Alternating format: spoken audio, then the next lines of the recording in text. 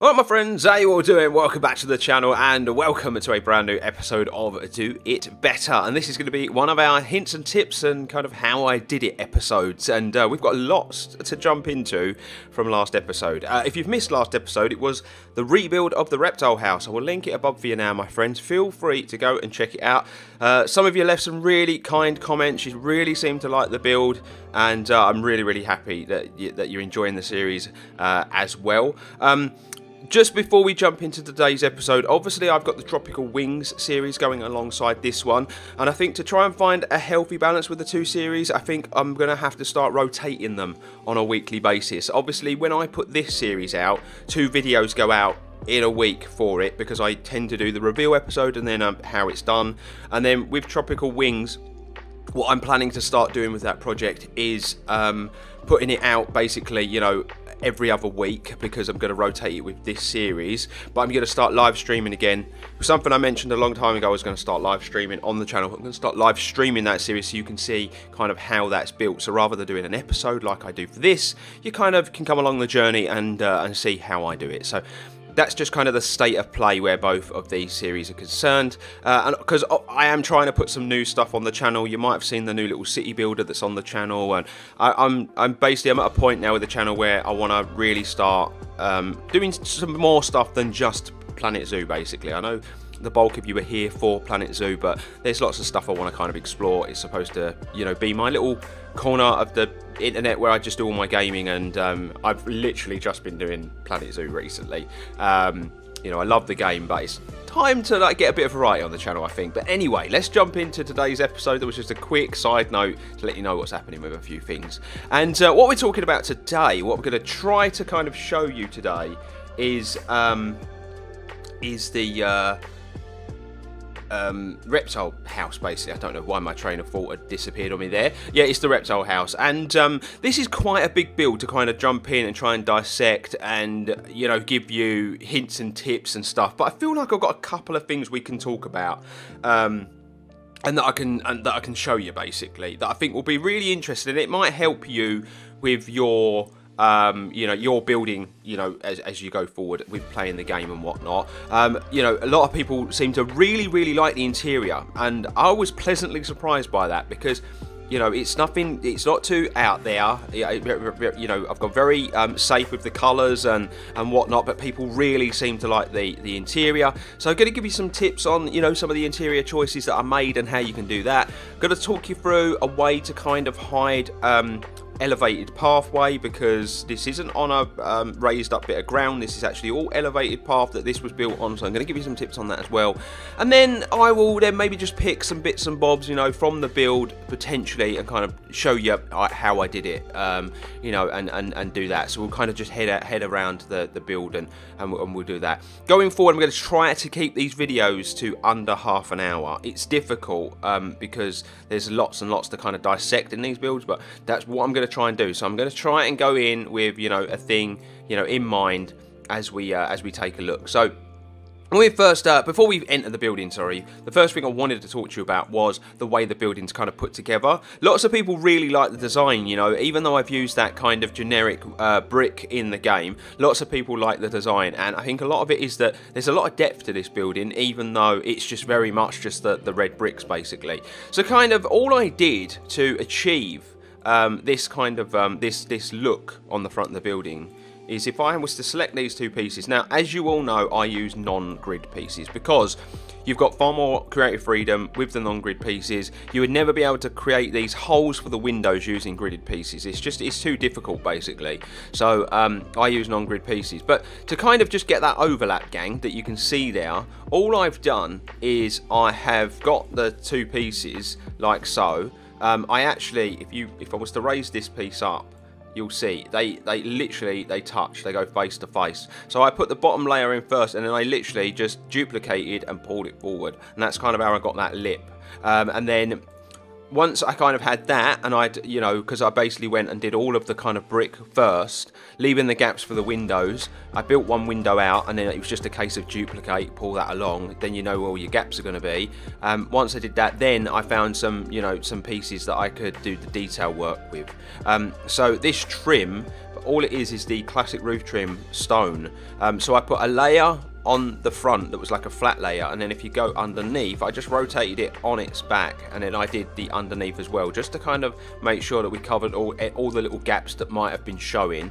Obviously, if we go inside the buildings, you will see that I did all of the insides of the buildings as well, you know, so the windows are actually there for a purpose, and we did all the insides white, and it's that double wall design and trick that I do with the majority of my buildings, that you get a different look than you do on the outside. And with this building, it was really important to do so, because it was one of the ways we helped disguise some of the ugly edges on the raised path that we use. So that's kind of how I achieve that look on the building, where it appears as though it sits further out at the top than it does the bottom. And then it was just a case of, you know, finding some pieces to kind of fill in for these pillars, to kind of give it some extra depth, make it look like it's not just floating and whatnot. You know, you want it to be structurally, you want it to structurally look like it makes sense as well. And then the middle bit, again, it was just a case of, you know, just building this out. You know, just placing that just a little bit further forward. Wanted to go higher so we could do something a bit different with the roof. This is actually just an in-game piece, this roof. You can find this pretty easy, and I managed to go like around just using this piece, and then there was other bits that I used, and then up here I just did it slightly different because I didn't want it to be like too generic and whatnot. So yeah, that's really, you know, pretty simple how the building was kind of how it come together. Now we head inside, gang, and I want to talk to you about kind of like the interior, my decisions, and like how I achieve certain things. Now, lots of people are like a big fan of the way that I've done the exhibit boxes, and just so you can kind of get an idea of how this is achieved, I will show you basically. So all it is, it's just a case of leveling. Just leveling non-gridded pieces. So there's plaster, there's some wooden pieces, and then there's just some bits I use for detail. But it's a case of just getting it level. So the way I do this is, what I'll do is I'll jump outside and I'll actually show you kind of how it was done. We could probably just put an exhibit box over here. It's probably easier to show you than it is to try and explain it, to be honest with you. I've got to find the exhibit boxes now while they're evading me, I will never know. So if I was to put this exhibit box, let's find somewhere that's like a bit easier for you guys to see. Yeah, if we put this exhibit box down here, like so, that's your exhibit box, okay? So that's your glass level at the front. Now, I think we can all agree that the problem with the exhibit boxes is they're too large, and they just don't look very good when you're trying to build something realistic. So the best thing I find to do to build that realism out is to make the glass smaller. Make the actual viewable area on the glass piece a bit smaller.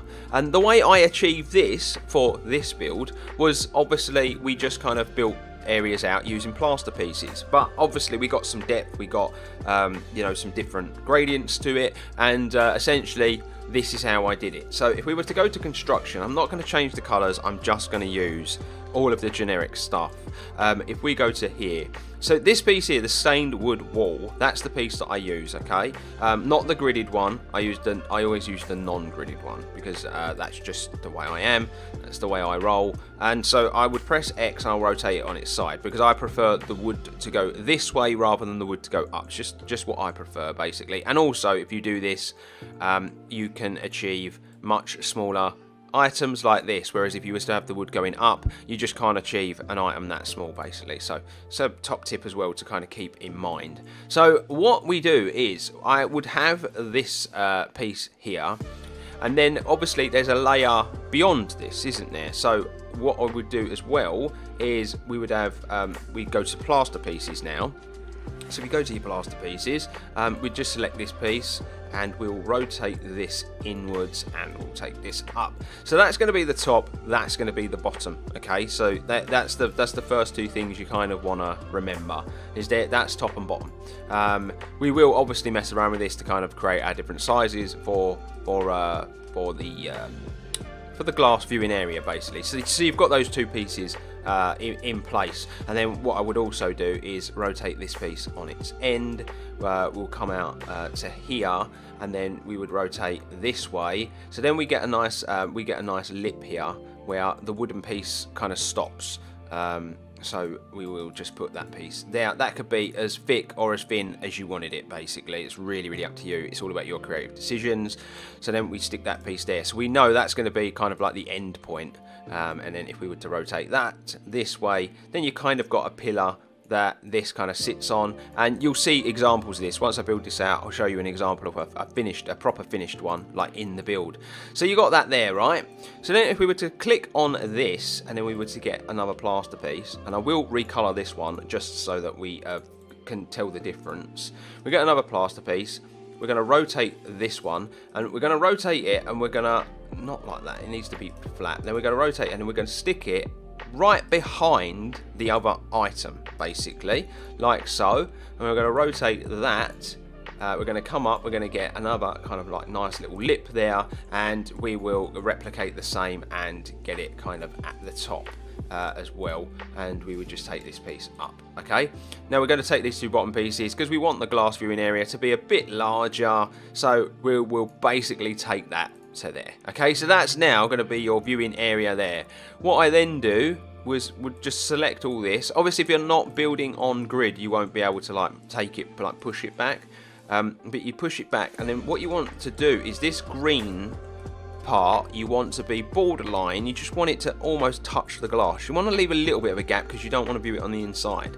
So you get it to touch the glass like so, and there you have it. You've kind of got that design where you've got those levels to the interior. You can then select this piece, go to metal. You could use whatever materials you want. You could use wood if you want. I just really like using these pieces. I think these are perfect for kind of building out frames for your windows. And then you can take it back, and then the way you get this to kind of line up nicely as well is we will just get that there, and we will take it right to the edge of that piece. So then you again get another nice little lip, and you would take that. I'm not going to do all of it because there's lots I want to talk about in today's episode, but you take that, you're going to go to there, go up to the top, and then you just kind of continue that around the edge of the window that you want, and that will create that design that I have done in the building. So if I was to just head inside the building again and show you, that's essentially what we've done with the exhibit boxes, gang. So as you can see, look, that's essentially all it is. It's just levels of the material, and then we're pulling areas out. So we've got areas where these wooden parts finish. Again, you can see it over here. It's really apparent over here. You've got that nice initial one, the wooden at the bottom, the one that's sunk in, the frame around it, and then you can really finish it off with all the little details you want. I've even put like a nice little wooden trim over the top of that wooden piece to like give it a bit more depth and a bit more character as well. So it's really not that difficult to achieve this look that I've done inside this building. It really isn't. It's a very simple but effective design, in my opinion. So yeah, give it a go. If I know a lot of you have said how much you really enjoyed the interior, so feel free to kind of give that a go, gang, because it will really like hammer home like a really different and unique look for your builds. Something else as well that you might not be aware of, but this is something I feel like I should make you aware of, because you might find this like a little fun thing to do. Now remember, I put this door in here because I just wanted it to look a certain way, but for our zookeepers to get in here, this door would have to be removed. Now you will remember that when I was showing you around, you would have looked at this room and thought, well, that's the exhibit entrance, the habitat entrance gate. So when he walks in here, how does he get there if there's stairs in place? Because once you go inside a hab, you don't have to put path and whatnot. Now the way this actually works is, if you build this out in the correct way, your staff will actually walk up this and treat it like it's stairs inside a habitat. There's lots of examples online of clever ways that people have used the fact that this happens in their builds. I think, oh my god, there is a creator whose name evades me at the moment, a very well-known Planet Zoo creator, who built out a sea lion habitat, and he had a bridge that went over the water, but because the habitat gate was on the outside, the bridge actually worked. It actually worked. It was just literally a metal sheet that they'd put across, but because it was wide enough and it was traversable, the zookeepers actually walked across it. Really clever. And there's lots of the the creative possibilities are endless, you know, where this is concerned. So that's a good thing to remember. It's actually a top tip to remember. And the ground doesn't have to be all slanted underneath. Like if I was to remove these stairs, you'll see there's nothing underneath there, gang. It's literally just some plaster pieces to create stairs. To get the perfect stairs, make some stairs using your path, get a few pieces on them, and then you'll get the right gaps, so then they will look symmetrical and they'll look amazing as well. That's another top tip for creating really good and consistent staircases. Actually use the path tool to your advantage. So yeah, that's a top tip to keep in mind if that's something that you want to kind of explore and that's something you want to mess around with in the game. I'm not going to talk too much about like this habitat and how I do these walls, because I've got tutorials on the channel that show you how to do this if you are interested in that sort of thing, making these really natural kind of jagged walls with the you know, the mud pieces coming through them. These plant pots are literally the new plant pots, as you can see, the new conservation flower pots. They're literally layered on top of each other to create bigger pots, and then obviously you see the bit at the bottom, and you can put the mulch in and some plants. That's literally all it is. The recolorable one's really nice as well, because you can get nice kind of that black lip on the top, and then we've got these bits at the bottom. So feel free to give that a go. I think that's a really, really good tip to kind of remember. If we were to come round this way, someone was asking me about ceiling heights, not particularly for this build, but it was something that was asked a long time ago on how do I get my ceiling height so bang on, basically.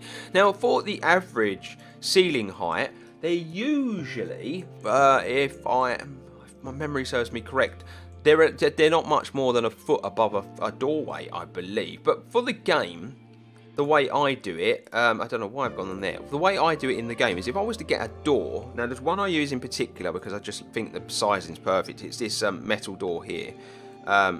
This has got a lot of uses, this door, other than just a door as well. You can turn this into countertops and all sorts if you rotate it on itself. So if you get the door and you just put it on floor level, and then you was to get a plaster piece, get the square plaster piece, right? Take this square plaster piece up to just above the doorway, so it's just touching basically, like so. So you put that in. Now press X, because obviously it will give you an automatic piece, and if you rotate that piece and go like there, that is your ceiling height. That is basically how I do it for a lot of the ceilings. I might take it up slightly for some, and obviously there are some buildings where, you know, ceiling heights are a lot higher, but like for this build here, for instance, you'll see that ceiling height is kind of just above the doorway there. If I try and find like a room where this is actually kind of like apparent, not in here, because that's a room that I realised I hadn't bloody finished. If I come in here, look, you can see that ceiling height above the doorway, and it just kind of makes sense, doesn't it? And then the ceiling is just a bit higher here because we decided to go with a little glass area above the door. Really, it's just kind of like however you want it, but to get a nice, like very kind of realistic low ceiling, that's the best way to do it, and that's the way I do it. And then it really gives you a good way to kind of base your building and base your rooms off of that design. So that's another little top tip. So that was one of the things I said I was going to do. So I've shown you how to do those designs for the boxes. I kind of talked you through how I came up with that design on the front. The other thing I wanted to talk to you about, like the big thing I wanted to talk to you about in today's episode, was the hiding of the path, the edges on the path. So this build, you will notice, obviously, you have to go up some steps to go into the build. So it is slightly elevated, this build. Obviously, it doesn't look that way because the building goes to ground level, but you will find with a lot of buildings like this, you will go up some steps and they will go to ground level. You know, not everything is built, you know, not all pathways are actually at floor level. I even think about the house that I live in.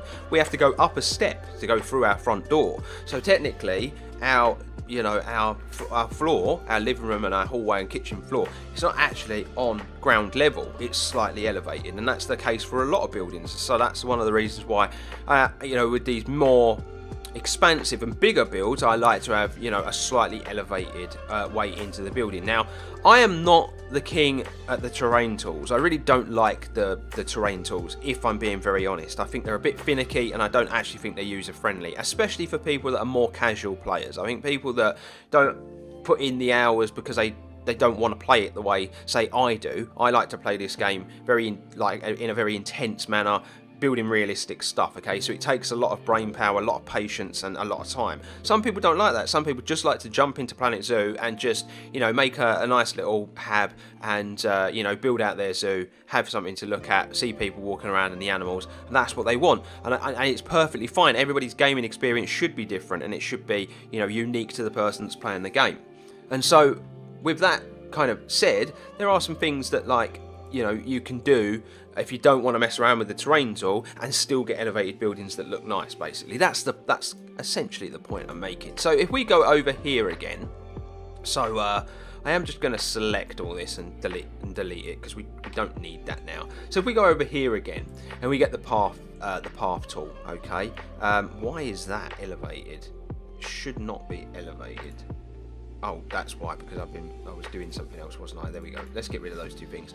So if we get the path tool, we'll just put a couple of pieces in, and then we're going to go up, okay? We're going to go up, but we are going to create a smaller staircase. So how you can do this is you go to elevated length, you tick that, and then if you take this down, you can do it in 0.5 meter sections, which I find really helpful. So you know this is going to be half, and then that's a full meter, and then half, that's 2 meters. So you know your staircase is now 2 meters up, okay?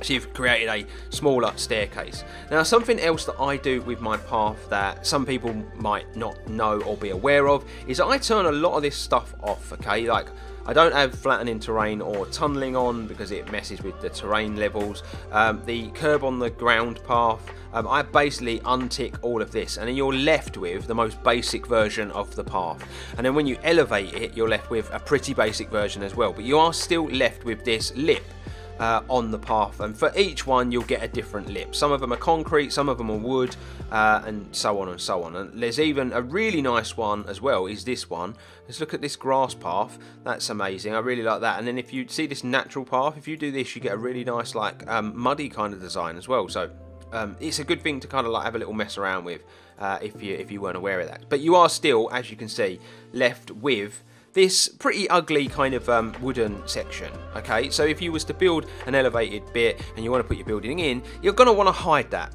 I'm sure you will. Like, I really don't like it, and I felt the need to hide it. So that whole building, all the pathway in there, you should be aware, is an elevated level. And so I've had to hide the edges of the path in all the way around that building. Now, the way that I achieve this is that I build double thick walls, basically. So say we were going to have a plaster wall on the outside, and then we're going to have like a different material on the inside. Oh, of course, that's gone a bit weird. You can do it so that it aligns. That's probably the best way to do it. So what I would do is, whatever material I'm having on the inside, you just take it and you just do it so that you can't see that anymore, so it disguises it.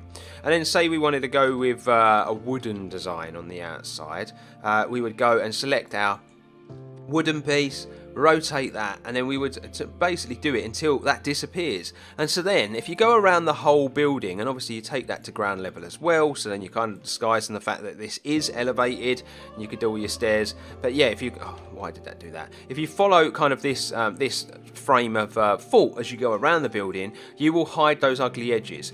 You won't get any clipping from your guests either, because you're going very tight to the actual wooden section, and you won't get any clipping if your building runs along a path on the outside either, because you've done the same for the outside as well. And that is just a really, really quick and easy tip to disguise the ugliness of a raised pathway, because unfortunately you just cannot get rid of this the minute you raise it up, even if you turn all of the other options off. So that's just another little healthy tip basically where that's concerned. Not sure about anything else.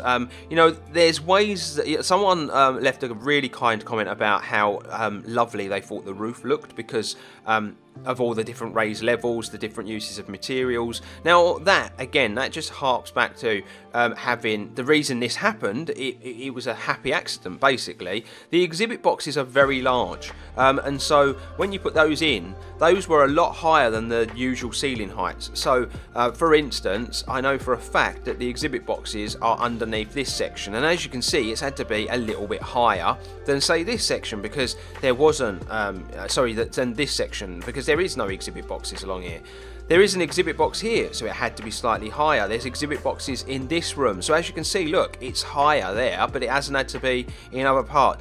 And essentially, it's just a happy accident. I've had to make it higher there than there because the exhibit boxes needed it to be higher. And then just use your imagination, basically, to disguise those edges. All I've done is taken the trim that I've used all the way around the edge, and I've used it again there, but I've double layered it and changed the colour. Done with a little bit of a different roof design by adding the metal trim all the way around the edge of this, but then I have basically just rose this up so it still looks as though the lines are all the same and that the roof follows the same pattern.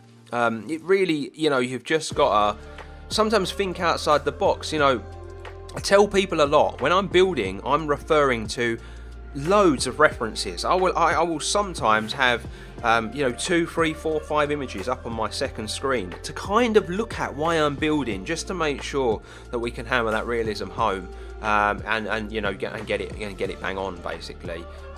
You know, the only other thing I did want to talk to you about was the split Komodo habitat, because this is something that some of you might not know you can do, basically. So obviously on every habitat you can only have one gate, can't you? Okay, but if you wanted to do something like this where it appears as both animals are in the same hab but actually they're not, it's pretty simple, okay gang? So what you do is you would, if I click on the gate, that's probably the best way, because it will give me the outline, won't it, of the hab. It won't give me all of it. But anyway, so basically, as you can see the hab perimeter there. So what all it is really simple. This, put a central line in. Okay, just put a central line of fence in. So you've got that piece there, right? Now I use null pieces because we've created natural walls using the edges of the building, using the internal kind of decorations that I've done. And so start with that piece, and then from there put your gates in where you want them. So we've actually got one gate there, one gate there. It's very symmetrical, this. There's one either side, okay? Then you want to build your perimeters out. So literally just go round the edge where you want your hab to be, do both sides, okay? So then from there, all I did was I built the central reservation out, and I did all of the stuff to make it look like it was, you know, one big habitat that could, you know, sorry, 2 habitats that could become one big habitat. Did all the things I needed to do. So I put my little gate in that would connect both sides. I put the door in for our staff that would connect both sides. I kind of used a mud wall design behind all of this, and then I built all that out first. And then you've got your central reservation and you're left with the rest, basically, and you can decorate it out. But looking at it, it looks like it is 2 habitats that become one large one by adding, you know, this door being open, you know, and even if you wanted, those doors can be open. And it really is that simple. It looks like one big hab, but it's 2. I've been saying for ages, I wish we had multiple doors. We can have multiple doors on habitats, because I think it makes more sense. Like my Galapagos tortoise one is a very good example of that. I think if we had a gate there and one inside, it'd make a bit more sense. But you know, I hope the devs listen to a couple of things that we talk about soon. You know, multiple hab gates, a few different sizes of exhibit boxes would be amazing, because obviously we're having to use tricks like I've shown you today to make them feel and look a bit more realistic, whereas if we had a few sizes, we might not have to do that so much. But other than that, gang, I don't think there's too much more for me to show you. You know, we could be here a long time dissecting this entire build, but I think they're the main things to take from it, and hopefully there's some helpful tips that you can take and put into your builds going forward. If there is anything else from this build though that you would like to ask me questions about, I will be more than happy to answer in the comment section anything you need to know. I get asked lots of questions on a weekly basis on an array of different Planet Zoo videos, and I try my best to keep up with everything that I'm asked. So yeah, feel free in the comment section to get involved, ask any questions that you want about this build, and let me know if the tips that I've you know, shown you in today's episode have been helpful for you going forward. But my friends, we are done and dusted for another episode of the how-to version of our Let's Build, of our Do It Better series. Oh, Jesus, lots of series on my mind, haven't I? But we're done and dusted. If you're new around here, consider hitting that subscribe button, drop a like on the video if you've enjoyed it. But until next time, my friends, you stay safe and you stay humble, and I'll see you real soon.